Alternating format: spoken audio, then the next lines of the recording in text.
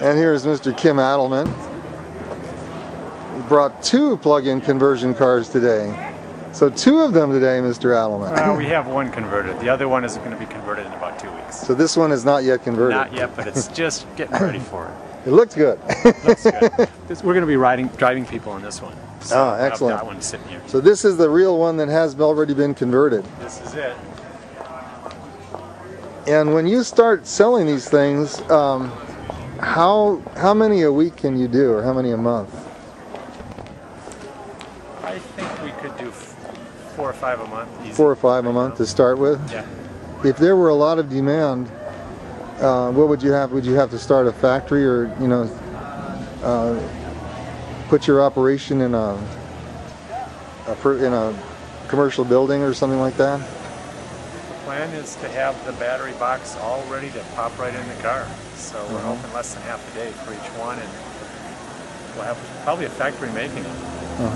So I think we'll be able to have the volume that we need. How do you import the batteries? Would they come in containers, or? They're not imported. They actually are manufactured in Centennial, Colorado, and they're just shipped. So they express freight. So they would be just shipped to you, and then you just put them in as needed. Right.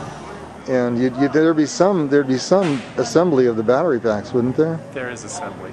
We connect the modules together, turn it into a high voltage string, pop them in the battery box, and the battery box goes in the car. Hook up to about 3 points in the car, and it's done. This looks really professional. Wow, it is. I like this. This is good. It is professional. Yeah, this is really nice. Put every connector on there with the crimpers. I was there to assist. I held the crimpers. He handed them to me. Yeah, the case looks really good. This is the smaller pack, right? This is the medium pack. Medium pack, wow. We're working on another case that's going to just blow you away. This is good. This looks really nice. And this is the open source board in there, that's all that's required? Right, this is the open source board. We do have CAN-view under the front seat. So you need CAN-view to monitor the CAN bus. And it also creates about 6 or 7 different displays. CAN-view, what's that? CAN-view is created by a guy, I think his company is Hybrids Interfaces. His name is Norm. And he makes them by hand. And it monitors the CAN bus and displays all the information on the video display screen. And it talks to this guy to tell it when to open and close the contactors.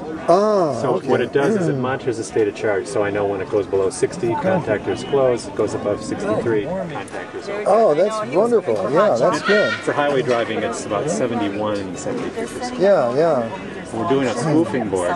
It's going to make the car think that the battery's 95% charged up. Yes, that's the trick.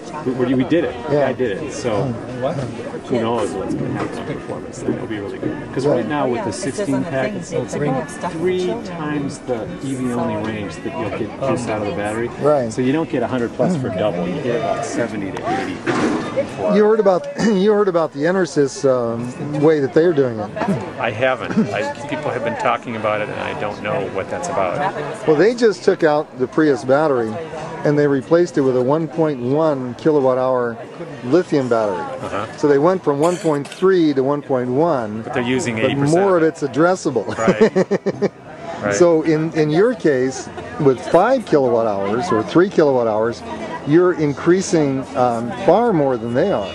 So your performance should actually be much better. Even when the pack is discharged, we have our pack in parallel with the OEM pack. Right. So the internal impedance is much lower, technical stuff, but what happens is we get a lot more regen capacity and more instantaneous regen.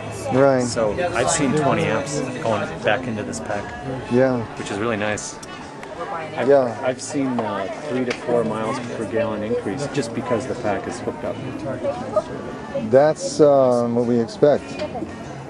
It's acting just like it's supposed to. These batteries this pack has been amazing. Yeah. And these use for the filling, they use the pressure switch also, right? Right, which is these guys right here on each pack. There's a channel that goes all the way through, and it's connected with little connectors each pack. So it's one common channel. There's a pressure relief valve at this end in case we get overpressure. But when you charge, these guys open up and say, I'm done.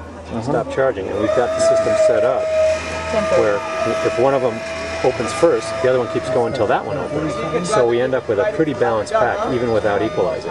Well, this is wonderful to see this. You know, the Toyota has the same thing on their pack, but you can't see it because it's underneath the car. So they use the pressure switches for the same thing, for equalizing the battery, but you can't get to it. And to be able to see this pack in operation, you know, alone is worth the price of admission. Because this actually shows how a nickel metal hydride pack works. And very rarely you need to equalize it, but you have to use the pressure switches to do that. It's part of the overall equalization protocol. With our charging protocol right now, we just charge up until the pressure switch is open. It's a signal for end of charge. Yes. It's not a safety. Right. It's the signal for it. And once that happens, you're at about 1.44 volts per cell, that's max. That's max, right. I think the Nilar guy told me that's about 95%, which is all you want to do anyway. Yeah, the Toyota protocol uses 14.5 volts. You know, 1.45 volts is what the Toyota protocol uses. But they, you know, which is 100%. They blast it at that. But they also use the pressure switches to shut off individual modules. Yeah, we're not doing individual modules with pressure. We're just doing individual strings. But I think we're going to have smaller strings for placement. It's like we're in the right place.